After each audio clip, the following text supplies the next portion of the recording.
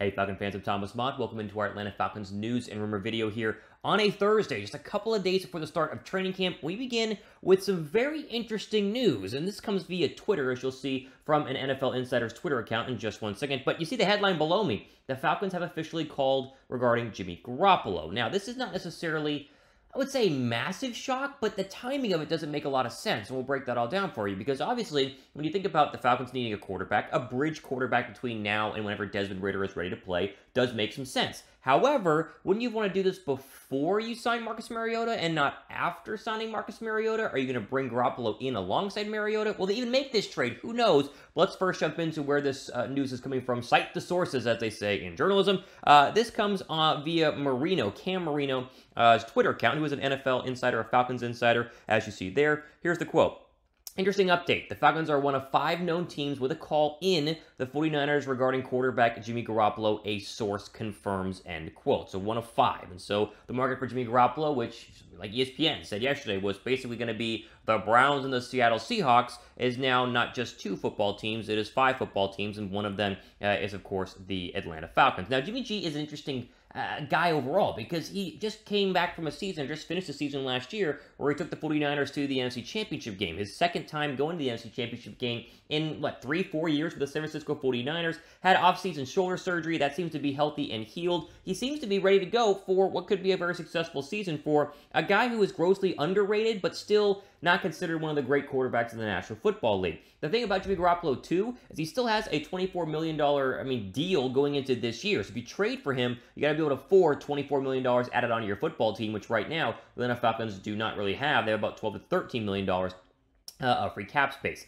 Now, they do obviously have the issue of Marcus Mariota. If you just had Desmond Ridder, this trade makes a ton of sense. I'd be all for this. I think he'd be a massive upgrade at quarterback. He would instantly make the Falcons a lot better. Not going to make them maybe a playoff team, although maybe he could. Who really knows? It depends a lot on the defense, but would be an upgrade. But you already have Mariota, and you've had Mariota since day 1 of free agency, since right after trading away Matt Ryan. And so he's kind of come in and been the, QB1 and been training like being QB1, been learning the Arthur Smith offense, and seemingly has, the head coach's support behind him, being that they were both together on the Titans just a few years ago. And so the question is, if you were actually going to go ahead and trade for him, what happens to Marcus Mariota? Do you cut him? Is he included in the deal? Do you ship him somewhere else? Do you keep him on the roster? That doesn't seem very likely, because you don't want Ridder to be quarterback number 3. You want him to be quarterback number 2. So, again, this is just, a sourced, I'm not going to say rumor. This is, from a source saying they did make a phone call. Doesn't mean they're actually going to trade for him, but actually getting him onto the roster would be a very, very confusing and a little bit difficult for me to go ahead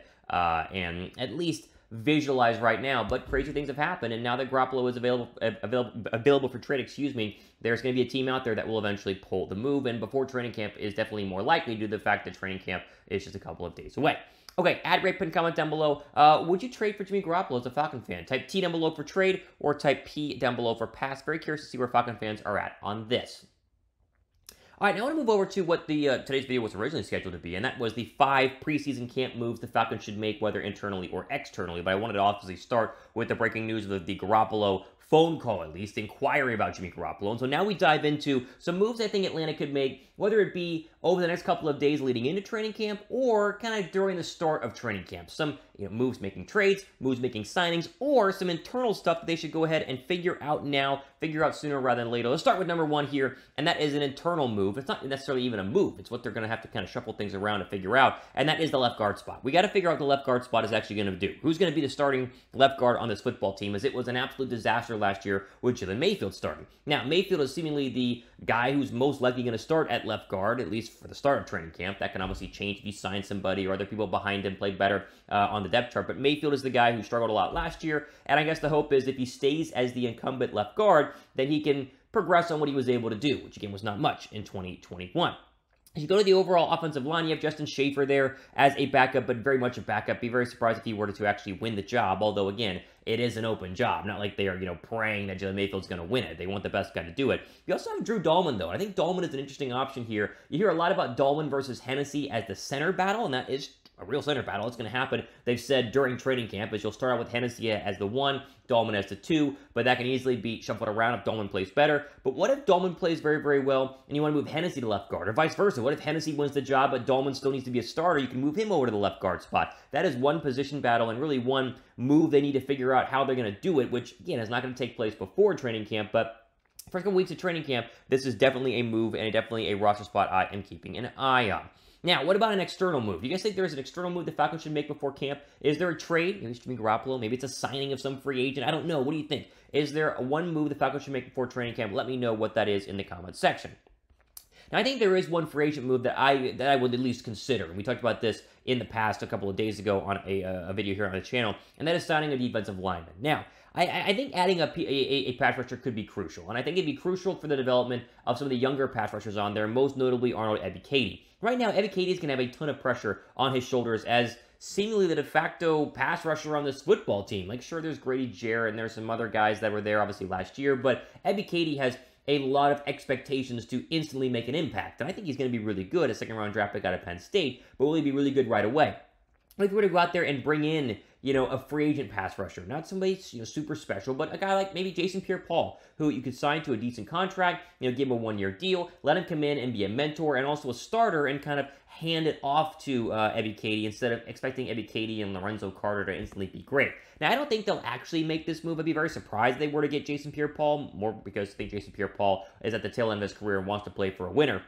But I would be all for something like this or another pass rusher that is available to at least add a little bit more depth, maybe a little more seniority on the defensive line to help grow these young pass rushers who eventually can be really good starting pass rushers in the future for Atlanta.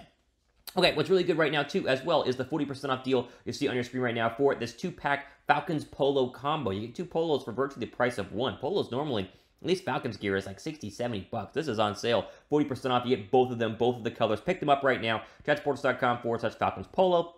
And link is down below me, also in the description box where you can pick that one up. Do it quickly, though, because the 40% off deals don't last long, and the sizes go quick, so get your size and your polos right now.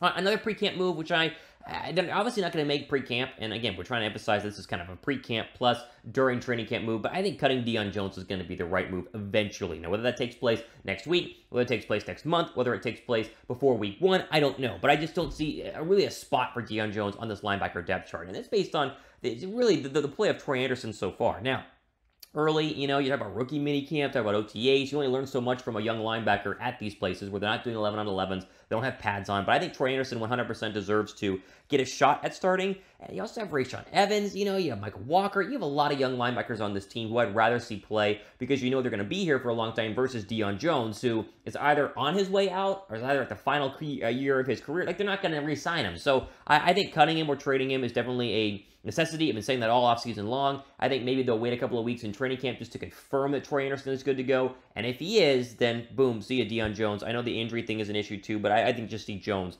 not being a Falcon for long.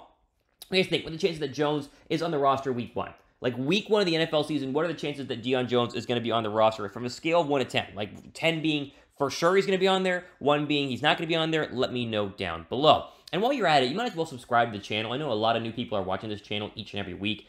Training camp is next week. Like, literally, it's July 31st or July 21st on filming this. Training camp less than 6 days away. We're going to be doing nonstop Falcon coverage all month long, essentially, leading up to the preseason games and beyond. So make sure you guys hit that red subscribe button. Go down below.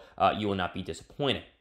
Okay, I want to go into number 4 here. And again, this is not a external move. That's not the point of this video. It's not we're talking about only guys they can go out and sign. How we emphasize the progression of Drake London. Now, they already should be doing this. I should have to say this out loud, but London needs to have an instant impact. He needs to be ready to go week 1. And it's not because, you want to overwhelm him, but he's an 8th overall draft pick, and he's in a wide receiver depth chart that greatly needs his help. And the priority, whether it's Garoppolo or Mariota or Ritter who starts week 1, who cares? If you want to have success on offense, sure, the offensive line has to play well, sure, the running backs have to be good, but London's got to produce. I don't need 1,500 yards, but I at least need 800. I at least need 5 touchdowns. I at least need 60 catches. Like, the guy's got to be ready to go week 1. And so as you try to whittle down what is a crowded wide receiver depth chart, I think the emphasis in the progression has got to be focused in on London. Throw Kyle Pitts in there as well, because these two are going to be the future stars of this offense, at least on the outside.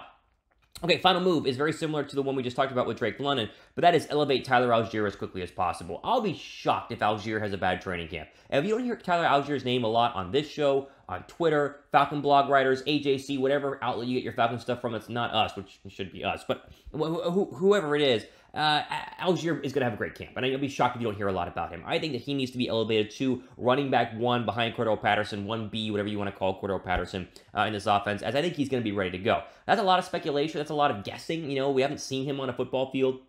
Any sort of 11 on 11s, you know, how quickly is he learning the NFL speed and the NFL system and all of that jazz? I don't know. So maybe he's not ready, you know, as quickly as I would like, but this is a guy who needs to start because this depth chart is a little bleak. I'm not a big, Williams fan. I'm not a big Ollison fan. I just think that right now he's your best shot at having a legit rushing attack, and so you got to elevate him as quickly as possible, especially if he's ready to go. Do not hold him back just because he is a rookie. There you go. There are my top 5 pre-camp moves to go ahead and look into, as well as an update on the Garoppolo potential trade. Although, again, I'll be surprised if they actually make that deal. But they made a phone call, which we got to talk about. That's news enough. Again, make sure you guys are subscribed to the channel. Plenty more content coming up later on next week as we dump into training camp. We're going to have a full breakdown of all the training camp news and rumors and the roster stuff and the cuts and maybe a signing, maybe a trade. Who knows? We're going to break it all down, so be sure to subscribe. For Atlanta Falcons Today, I'm your host, Thomas Mott, signing off for the rest of your day.